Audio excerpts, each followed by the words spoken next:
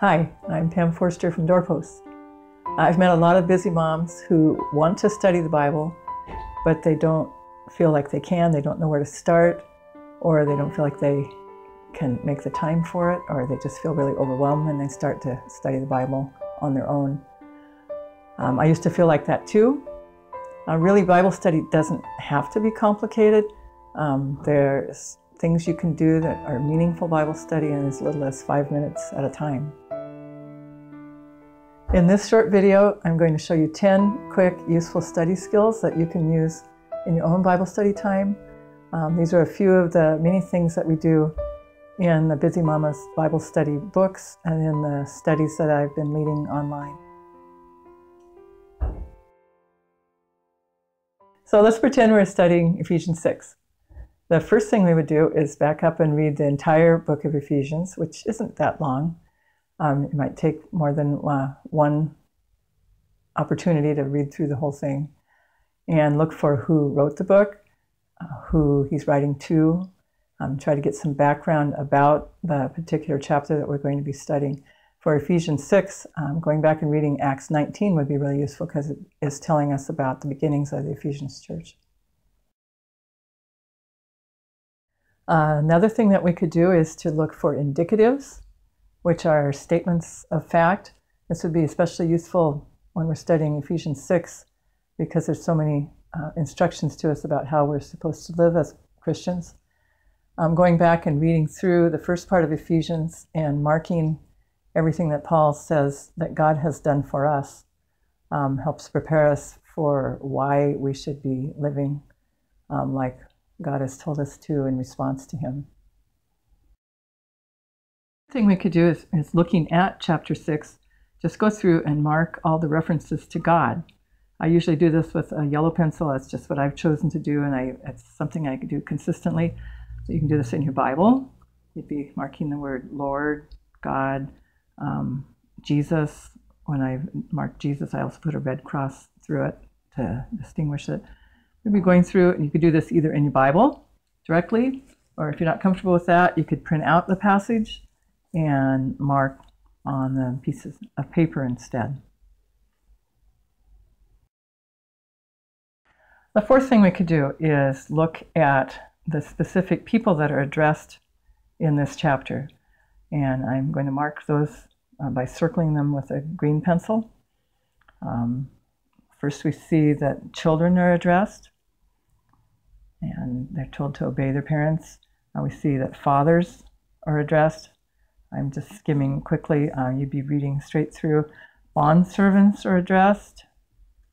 If we went on, we'd also see that masters are given instructions as well. Let's look at what each of those groups of people are told to do. Children, obey your parents. So we're going to underline that with a red pencil. What are fathers told to do? Do not provoke your children to anger. And then they're also told instead to bring them up in the discipline and instruction of the Lord. Bondservants are to obey their earthly masters.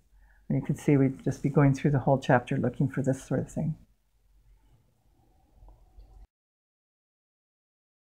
The sixth thing that we can do with Ephesians 6, after looking at who's being addressed and what they're being told to do, is look for reasons that Paul gives for why they should be doing this. And looking for the word for is a good clue. It kind of takes the place of because, and it gives us a signal that a reason's being given. Our children are supposed to obey because this is right.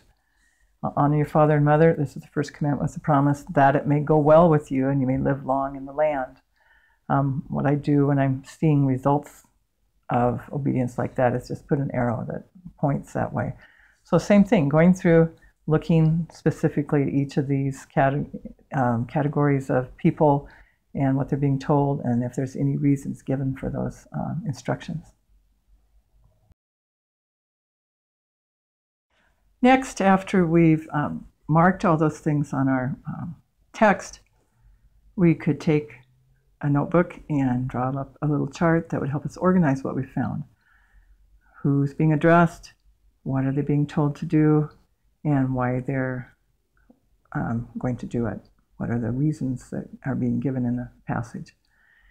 Just organizing like this helps us see better what's being said, and it also is one more time going through our brains, and we get more and more out of the passage as we continue to study.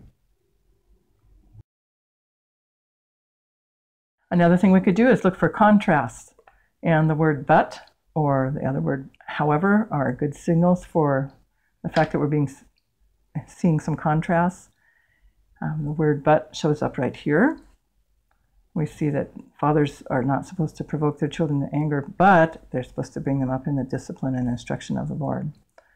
We're seeing what we're not supposed to do and then what we're supposed to do instead. Again, we'd see the same sort of thing down here related to the bondservants.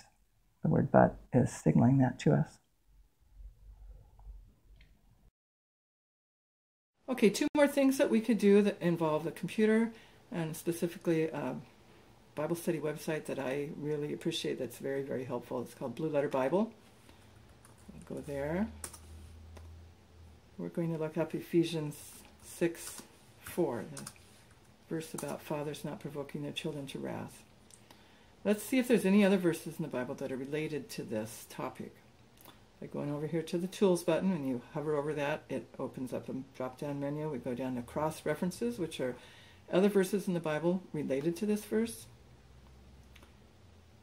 And we're going to scroll down. We won't take time to look at all the details of this. Actually, we're going to scroll back up. There we go. Colossians 3:21. We have another version of the same idea, but this one gives us a reason that we might want to add into our chart. Fathers shouldn't be provoking their children to anger, or they're going to become discouraged. And that's an important thing to remember as we're reading this other verse in Ephesians 6.